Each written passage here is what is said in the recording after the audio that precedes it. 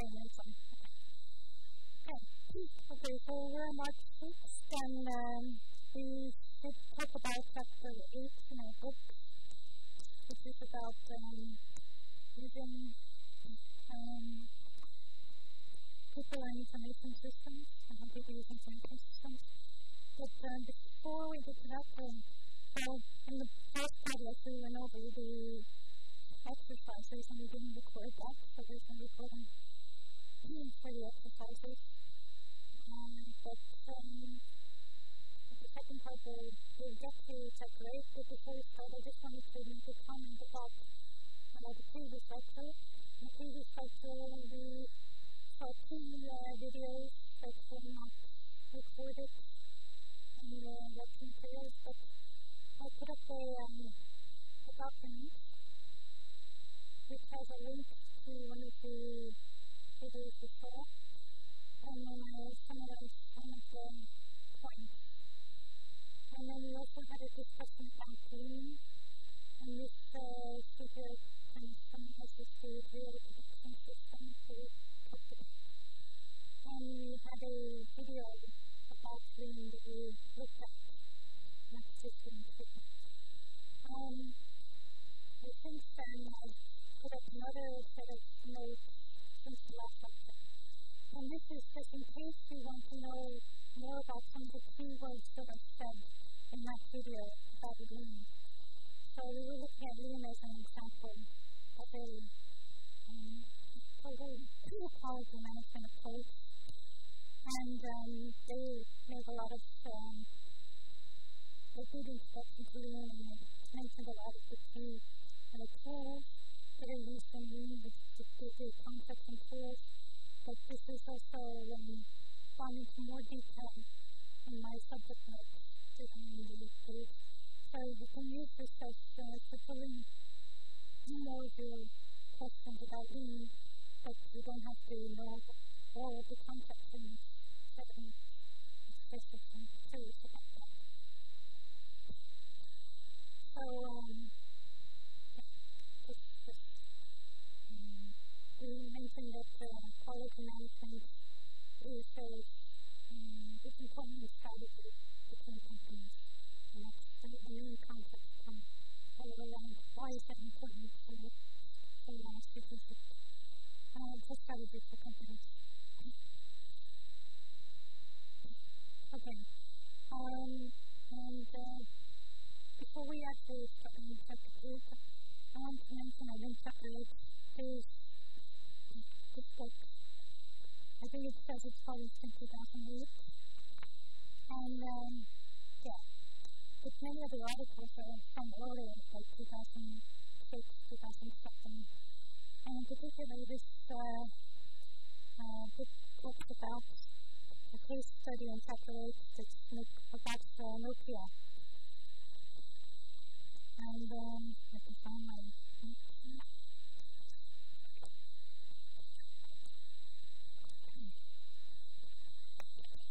okay,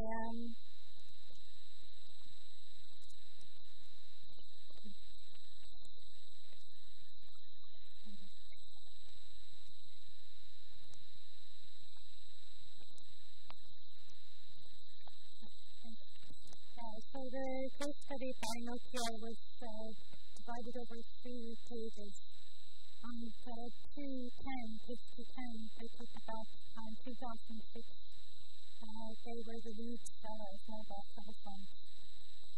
And they also talked about on page 218 how they sell and buying low-level or low-line mobile phones very cheaply, so they're competing on price, and they're selling to foreign lands like China and India and so forth. And then, so these are big markets for them. And then they also said that they were focusing on customer features that were suited to each of these different markets, so they were adapting their phones to the market. And then on page 222, they talk about how they get the employees interested and cooperating with peers. We could reward systems and offering employees stock options and different types of coaching teams and training programs and partnerships with universities. So there's kind of an internal incentive for people working for Nuclear to contribute to the company in a positive way. So these are some of the concepts about how this company makes use of people and how in their organization how they use information systems. But what I wanted to do is put in an additional update on Nokia. And this is what I'm going to show you is kind of related to the question that I used on the exam last year for this class. So the exam last year also had a question about disruptive technology. And although I'm not going to talk about disruptive technology today, I just wanted to give you the update on Nokia case study in more detail than it was on the exam. So on the exam there was a question about the following case study about Nuclear's decline is an example of the impact of disruptive technology on the company that there was a former leader in the mobile communications market. Despite what happened in this case in the development of some disruptive technology using the 6-step model taken systems. I'm not going to talk about this now. Today we'll talk about that when we do the disruptive step. As I suggest what Nuclear could do to address the challenges of disruptive technology. And so we will come back to this case study again and talk about this when we talk about that chapter. It's in terms of what the company was doing. I think we can spend more time on the case than was presented in the exam itself. So I'm going to be sending extended set of notes that influence the case.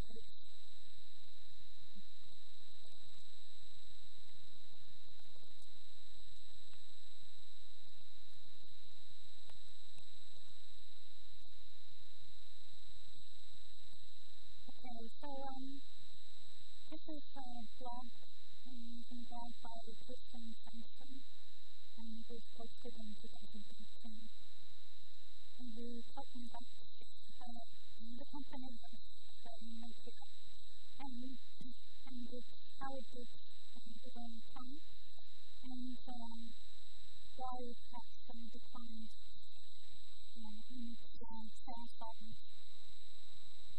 And so this graphic shows the Nokia sold volumes, both in emerging markets like China, Asia Pacific, Middle East, Africa, and Latin America, and the total volume.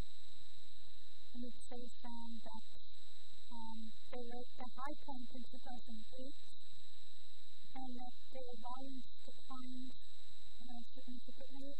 So we have units sold in developing countries is the red, and the units sold in the entire global market is in the blue.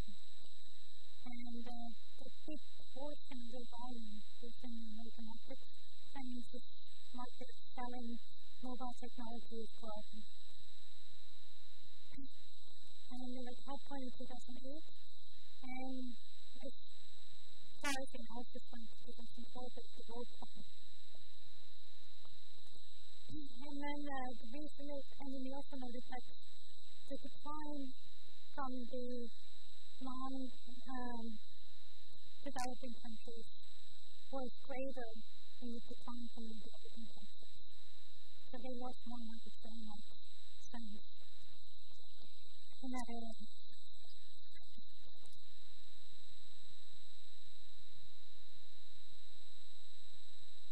And this shows that turnover on operating profit profits.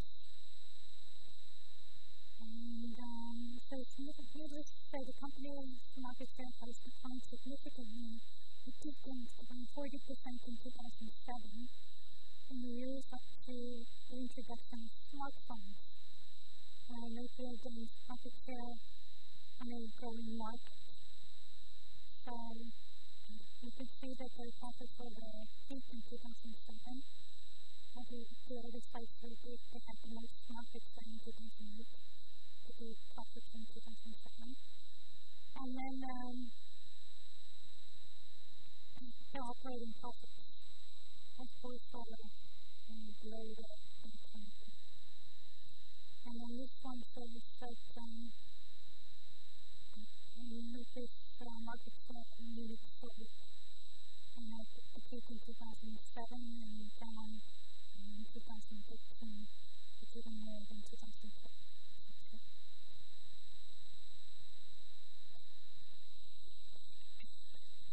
And their operating margins also plummeted.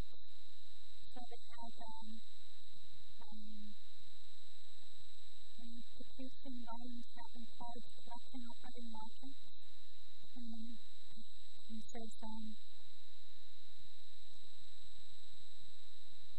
an explanation for why this also happened is because of the decline in the average selling price for the phones. So that means that the phones were becoming more like commodities, so getting cheaper to pay a lot for a mobile phone, and the cost of mobile phone came down. And they were selling large volumes to other southern countries, but the cost of the phones in these other countries was low, and so the average selling price for the phone was constantly dropping. And that means that they want to compete on price. There was a price competition, and now that went on based on differentiation.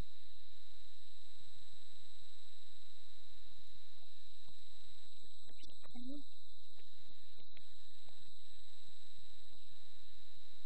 This shows the Nokia's quarterly presentations from 2007 to 2010. And it's worth noting here that in 2007, Apple introduced its iPhone, and in 2008, the iPhone was sold globally. So this was a new kind of technology that was introduced, and at the time, Nokia was exactly in its strongest point in the fourth quarter of 2007. When this new technology was introduced. And at the time, they had, in their presentations, they had slides that emphasized the strength of a large product portfolio. Virtually every slide set contains at least 2 full slides crammed with new product launches. Images below come from some of these presentations. So these are the products that have a lot of different phones available, different types, with different looks and features, because they said in the article in the book that they considered becoming accessible. So it wasn't just for communication, but it was also supposed to be cool to have a Nokia phone, because they were, at the time, they were quite small, and people really liked having this slick phone in their pockets. And so they had many new products. And then even this one is from 2008. It says there was not much new on technology. So it said that Associate Professor Mary Brenner at Minnesota University has shown that stock market prices analysis virtually ignored Kodak and Polaroid digital efforts in the 1990s. So what they're saying is that even though they were interested in developing products, they were not paying attention to the new technology. So what they were paying attention to was market share and those small things, but they were not paying attention to new opportunities and new stuff. And in the 2008 second quarter, their report, Nokia reported Nokia mobile devices market share increased sequentially. Because being present in the growing market can be highly deceptive, because growing demand might obscure the fact that the technology is about to become obsolete, thus sending a false message to incoming trends that things are actually going well. This was indeed the case with film sales for Kodak in the 1990s. And as the market kept growing and increasing, demand concealed the fact that the technology was going to die, thus reducing the incumbent firm's sense of urgency. So the same thing we said happened to Nokia, that because their market share and the profits were so good, they didn't recognize that there was a new technology out there, basically a new operating system that was by Apple. And that they were trying to put add-on features on an existing operating system rather than looking at changing the software, the basic software that they use. So this is from 2008. It's starting to pay attention a bit to software, but they still have the same operating system, and you still have just they're adding on features, like getting music from their own studio at the time, but they're still using the same operating system.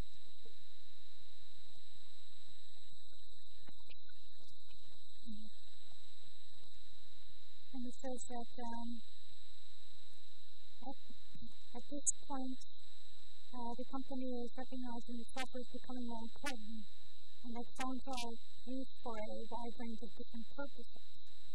But the response to do more of the same wants more feature phones with different functionalities, and hanging on to the by now outdated operating system changes.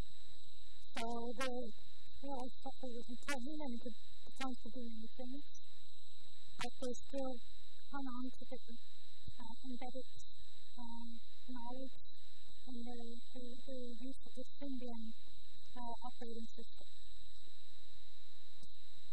It says in their financial report there was still no statements about the shift to smartphones, except an amazing piece of denial in the first quarter of 2008. Nokia's long-term strategy remains valid and intact.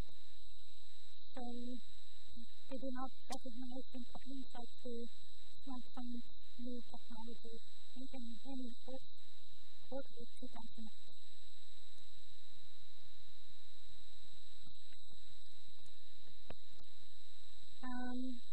This is in 2009.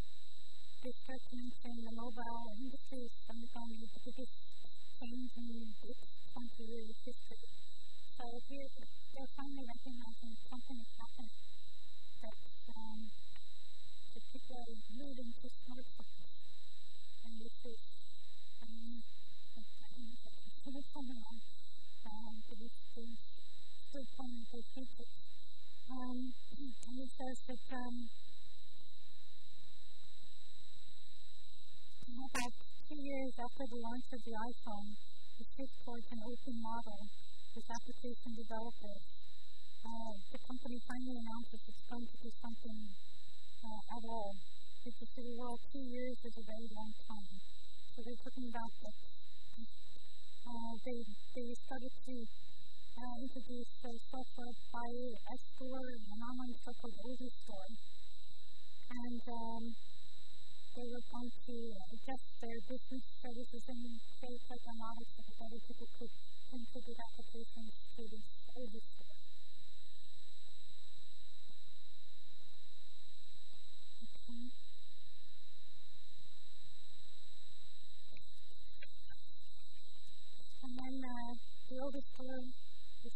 now seeing over 1 million downloads per day. And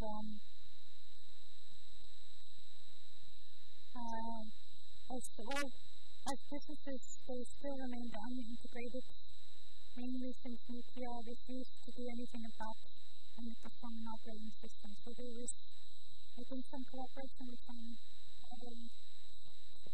providers, and this was released and they were separate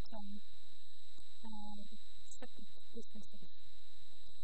It says in the fourth quarter of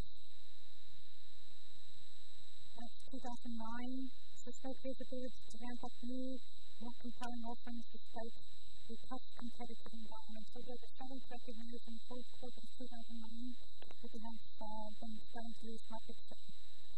And in the first quarter of 2010, as Nokia continues to show solid smartphone momentum in lower price points. So in first quarter of 2010, this is the first time they mentioned smartphones. And so this is also the first time the word smartphone is used in presentations. So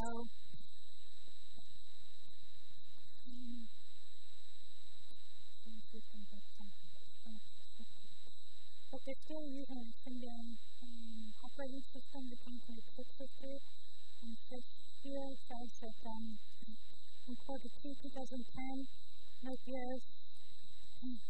for the first time communicating that it's doing something about its old software. Words such as increased speed and innovation were used. But the fact of the matter is the company is still doing more of the same. They're still trying to compete with products by developing a faster approach. Yes,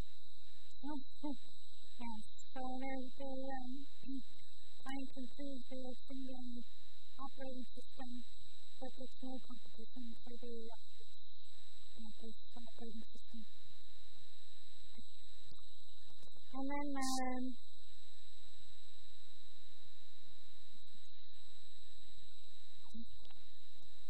by third quarter of 2010, that's what this is from. It shows that big slide featuring meets Nokia's products and portfolio are falling. So sales declined 20%, and in the second quarter of 2011, it went down 25%. In the third quarter of the same year, this comes up down 25%. And then like 2010 and 11, when the presentations become so meager that dry that it probably makes sense to look at them. But they're looking at increasing execution, more direct control, hoping for speed and innovation. So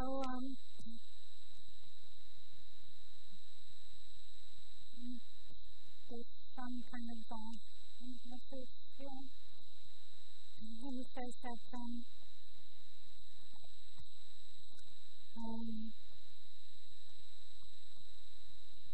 the firm collapse in coming years. Its new CEO and Stephen Mellick stated in 2007 that the first iPhone shipped in 2007 and we still don't have a product that is close to their experience. Android came out on the scene just over 2 years ago, and this week they took a leadership position in smartphone volumes. So they're looking at it as from the performance of the time, and they said that this is the future phone for Nokia, and that at the beginning the smartphones can do they could do the same as the future phones, but the performance of the smartphones exceeded that of the future phones. And so the adoption shifted from this adoption curve to this adoption curve. And as the performance of freedom, then this of course is come down because it is replaced by the smartphone. that in this analysis, one of the last things was that Symbian was essentially designed for phones used for calling and sending text messages. The online functionality of Nokia phones remained core. A smartphone is much more about software and online compatibility than feature phones. Hence, Nokia was, in fact, ill-equipped to develop smartphones as its competencies were more related to hardware. So this has to do with a cultural problem where we said that they were actually experts in hardware and Apple was more experts in software. And they didn't have the internal competencies to recognize and change the software associated with that product. So they lost the market share. What are some of the fixes for the market? So they can go into partnerships with others that have a market share and that have expertise in software. So they could try to do that. And I haven't checked the status today. No. But I mean, they're still in existence. They're still selling these lower-end systems. Okay, so they partnership with Microsoft. Unless, so that's their solution is to partner with Microsoft to salvage that market. Because there's we talk about different kinds of markets. So we have still the people that want to build functionalities of smartphones, but there may be still marketers that want the low-end person to do just sort of basic communication. So like my son, he has the cheapest phone possible, and he's happy. And like my daughter, she has the top phone, and she's happy with that. But there are different uses for it. And even that's within this market. In many places like in developing countries don't have the infrastructure to support the smartphones.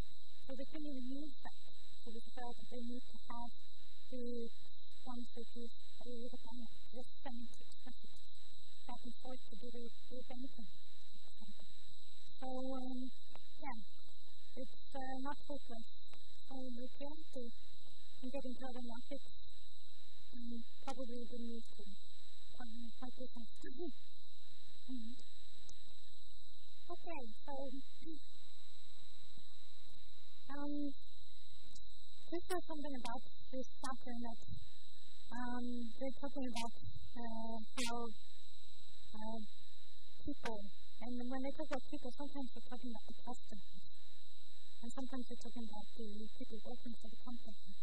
And then that's like how people work with IS systems, and they're also talking about cultures. So everything is within a context. And we need to look at like on page 12, this is figure 1.8, and it says the context of computer-based information systems. And they have repeated again that these systems work well in internal contexts within organizations, when it supports the culture of the organization, when it supports people feel they do better with the technology, then they're willing to accept the technology. And so it has to be accepted within each of the context. And so whether you're talking about customers or co-workers, it's going to be the same type of system. You need to impose within the culture and the context of the organization.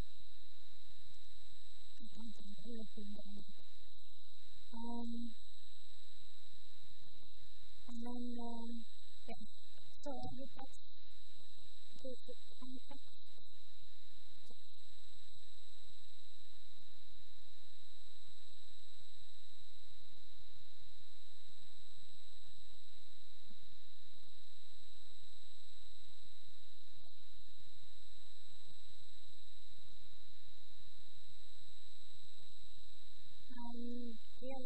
Another thing is we probably get to this like a case study about knowledge focus and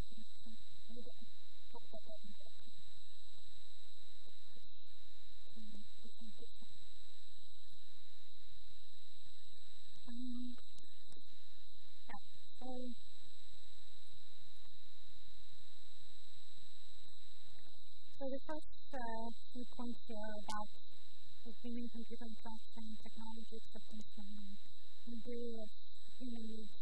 These are about how people relate to information technology. And then the next, the use in IS for commitment or control, and then managing distributed work is about management policies. And then the socio-technical design, and also user-centered design, these are good design methods. And then the Nokia goes through this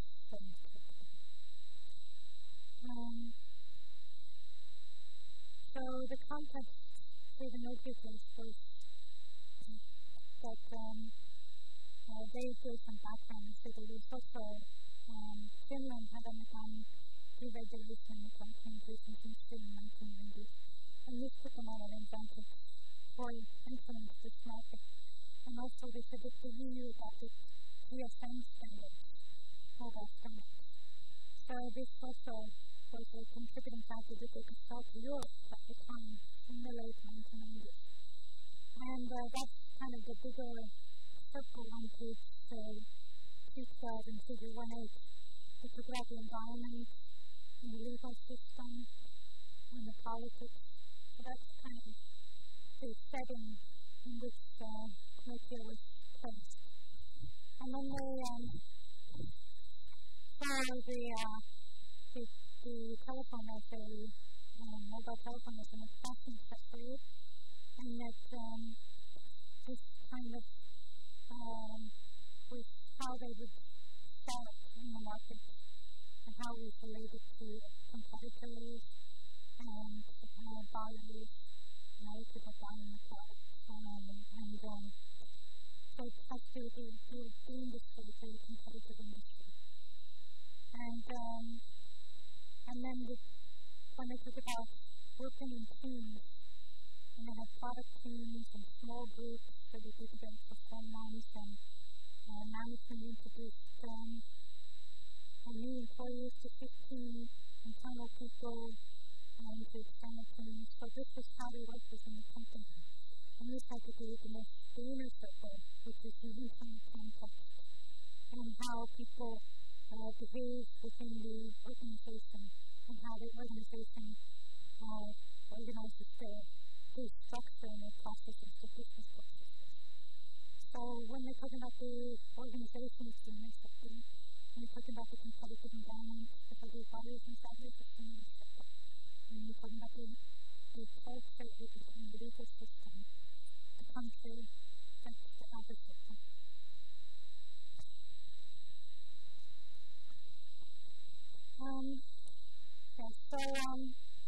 This transparency is kind of funny because they say an interpretive perspective, and sometimes in the text they talk about it as an interaction perspective. And I think they kind of mean both. So the interaction means you have to pay attention to the context, and that's what they're talking about with this figure 8.1. And then the interpretive means that the elements within the system have some meanings in a context.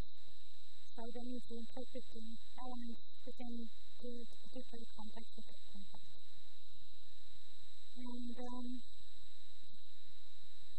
there was a case study about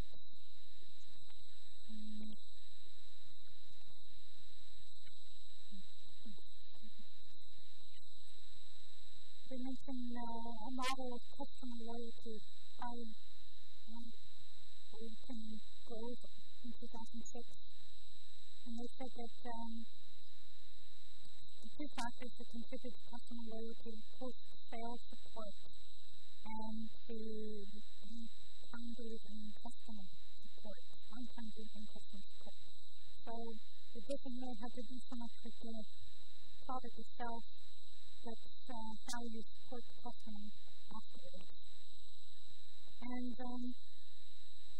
so they're talking about that how information systems can add to or can diminish from individuals' contributions. And if it adds to them, what they're doing, the processes and what they have to do, then they're more likely to support it.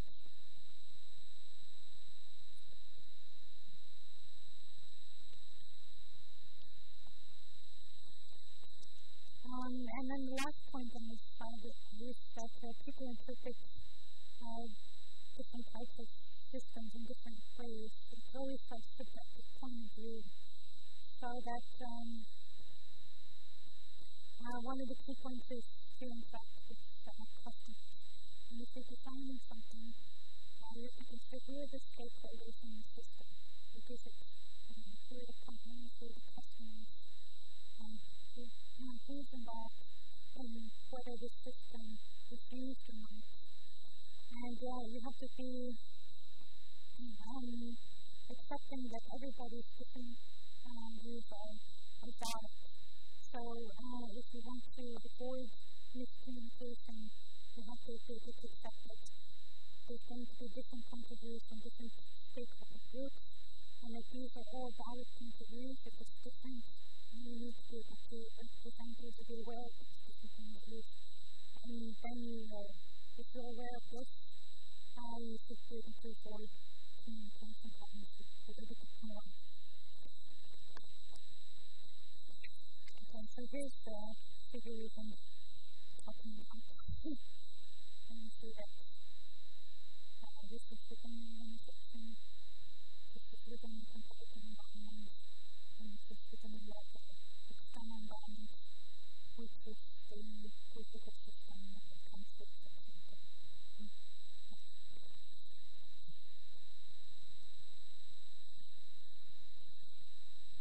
Another philosophy they talk about is human-computer interaction, and that's about ergonomics, and often has to do with physical issues. And it says that HCI seeks to understand both computers and human beings. Both common reasons about how people interact with computers. And mostly they say that at least in fact people interact with computers using a five senses. And because of the kind of systems we've had, we've been most concerned with speed and important sense. Because when we use our computers, we're reading the stuff on the computer. And we have, later on, we have sound, but then this hearing became an issue. But we still don't have so many interactions with the computer systems using taste and smell. And now touch is becoming an issue because many of them touch screens. Before we see boards, and then we can use their mouths and prevent annoying being touch screens. But even sometimes, like the mouses and some, I haven't big enough, but now they're having 3D mouses, so that you can move around between things of space and 3D. I haven't tried that. And then there's different kinds of systems for people that aren't able to use their hands and their feet, and then they tend to lose their fingertips. So maybe they have to check in with a stick on their arm, and forehead. So they can poke things to the head, or they could use a light beam to move things in, and now even kind of trying to develop systems so people can train the cursor to move around by the way they think, rather than having to but they have to get this electromagnetic waves from the brain and be able to tune the system to work with an individual. So more opportunities are coming up for interactions with computer systems. And some of the things that people look at have been terms of using where that screen layout and design, which too much on the ice cream, which is like systems are too complex. So when people would evaluate what pages and do that, the use of covers, the use of formats, where things would locate on the screen, and so forth. And we talk about 5 principles of interface design: maximum use, consistency, relevancy, supportiveness, and flexibility. And relevance has to do with only putting out the information that you need for the task that you need to do.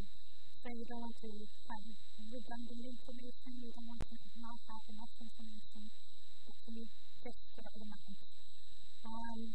And then supportiveness, how easy is it to use the system?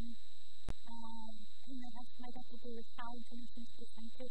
So it's about people not being able to can remember numbers up to plus or minus 7, 1 minus 7, and if they can remember more, or on 7 numbers, and they can remember 7 numbers plus or minus 2, something like that. And they can remember more numbers if they chunk them together. So that you tell someone that because you put them in groups in your head, you can remember it. But since I'm able to store numbers on my phone, I don't remember any numbers.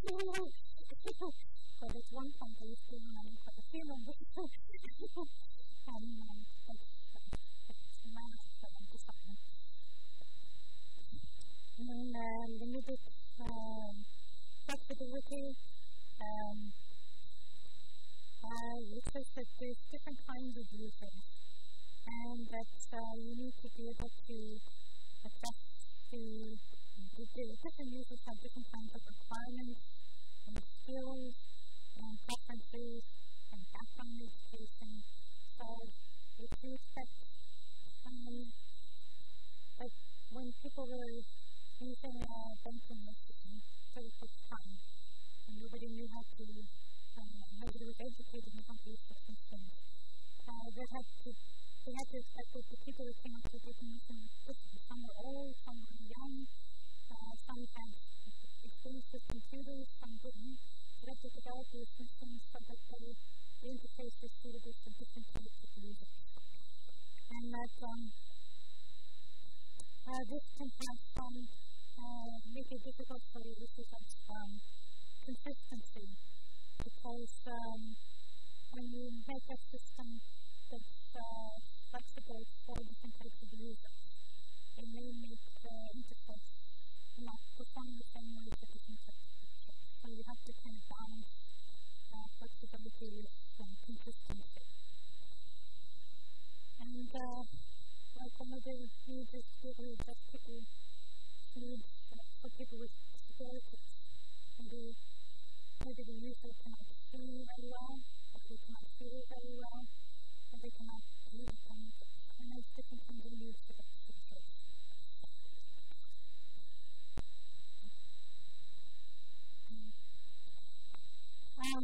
This is modeling that is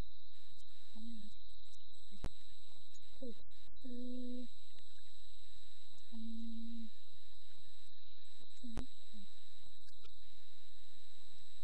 So it's called Unified Theory of Acceptance and Use of Technology. And this model is based on an earlier model. The earlier model is called TAM.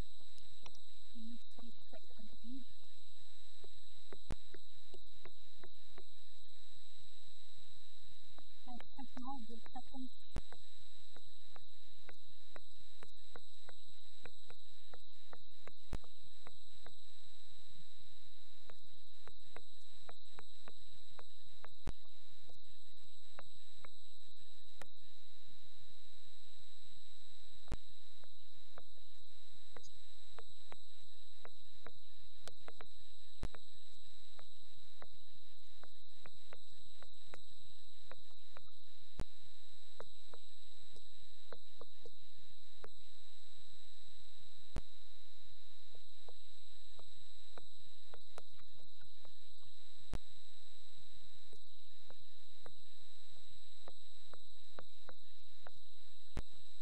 And let's look at two factors, which were perceived usefulness and perceived usefulness. And that they found that the relationship to usage, like whether people not actually use the technology, was the relationship between usage was stronger, and this was weaker relationship. And the reason is that that for online shoppers, for example, that those who value information quality were more likely to use online shopping, and those who valued service quality were less likely to use online shopping. So this had to do with that perceived usefulness. So they were more, they weren't concerned with whether or not something was going to help them or not, and not how easy it was to use it. And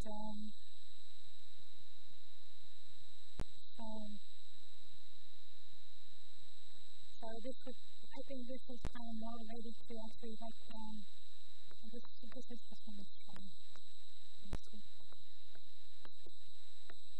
and this kind of was related to the service.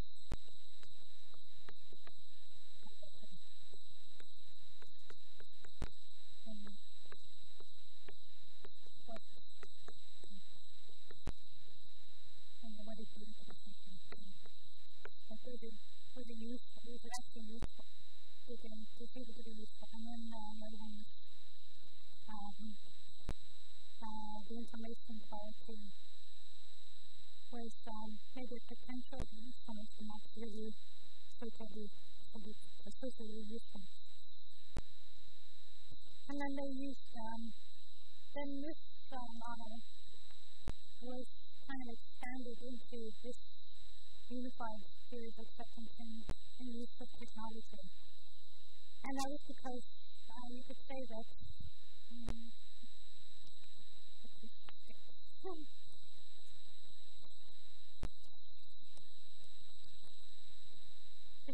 this sort of performance expectancy is like the perceived usefulness, and the effort expectancy is like the perceived usefulness. So this one, performance expectancy, the users believe that the system can help them gain job performance. They can actually do the task that was perceived usefulness. And this one, effort expectancy, is equivalent to user use. But this social influence was kind of related to what other people thought. If the system was recommended by employing other people, then it was more likely to be accepted. And this is facilitating conditions. This is like whether or not to do receipt training programs and information like how to use the system, in which the underlying technologies and place and everything is allowing it to work. So, and they did a survey, a survey scale with a survey instrument with a 7-point Richter scale, which is on page 217. And then they found out that when they surveyed people, they found out that this relationship was about a way of predicting whether or not people would even use the system. So these factors had to do with whether or not they intended to use it. And then the underlying conditions also contributed to whether they actually did use it. So we could look at a system like if I was into this second life, like the structural world that I use sometimes with students who come from projects. And whether or not people go and use it has to do with, do I have computers here in the school that I have through thousands of years? Did I get an education training program if I had to get into second life and I can use it?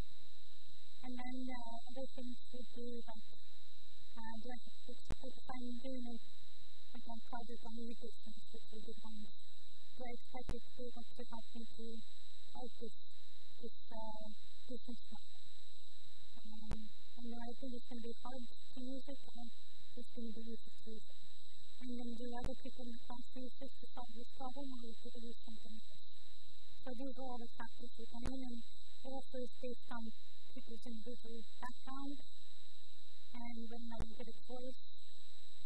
But it also comes down to the facilities. So a lot of people use, I don't know how many people use this, but I've heard of this model before. This is much simpler, but this is more inclusive of other conditions. There's also a case on page 219 about ACS. So the electronic prescription system of the Netherlands Ministry of Health. And they say with information seen as supporting the culture was more likely to accept it. And this means that it had not so much to do with these perspectives, performance expectancy, and effort expectancy, because they didn't care whether it would do the job or not, and they didn't care whether it was hard or easy to learn, but they cared about whether the culture was accepting it or not, as to whether they would accept it. So in that case, they found the class factor was more important than the other two factors.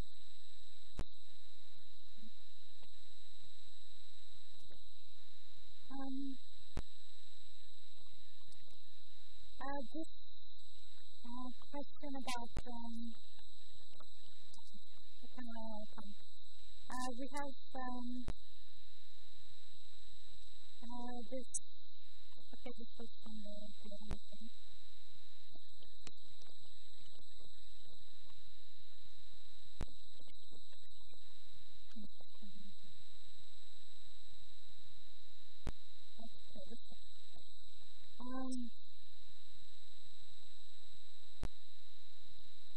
There's several theories of design, and some look at whether or not the motivation for using the system comes intrinsically or extrinsically.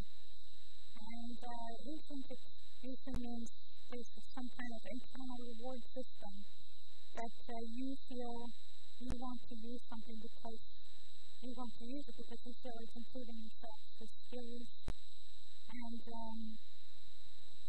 there's a reward for doing the task that has to do with self-improvement, which comes from within you. You decide yourself that this is something that's going to make your life better, which is going to be a benefit to you. The next intrinsic motivation means that something is coming from the outside to make you change your mind. And that may be like better pay, or better job security, or promotions. And so in a way you're doing something because someone else is encouraging you to do it. So it comes from the outside. And then this is kind of related to the case study that I have put in section 4.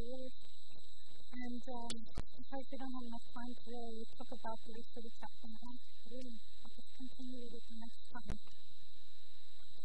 So I think we'll learn to and pick up on it.